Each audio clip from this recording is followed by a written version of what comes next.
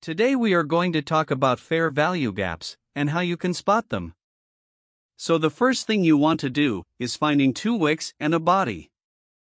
If there is a gap between those two wicks, it's a fair value gap.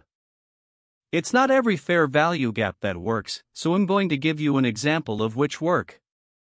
First, you are going to find the midpoint of a large range where there is a high and a low. The 0.5 range is to determine the premium and the discount. So now you want to look for a fair value gap in the discount. And there you have the fair value gap you want to use. Now let's see how price reacts to it.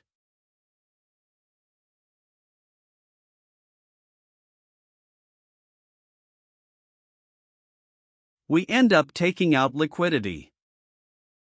There is also something called the consequent encouragement of a fair value gap.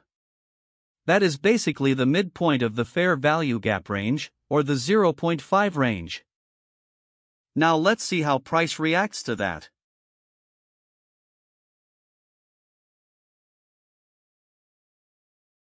We end up taking out liquidity.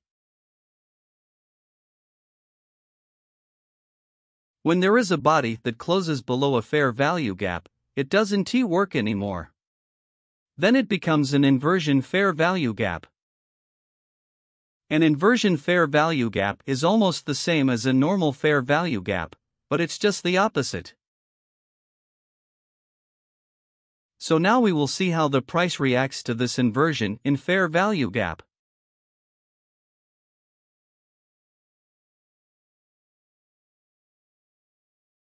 We end up taking out liquidity.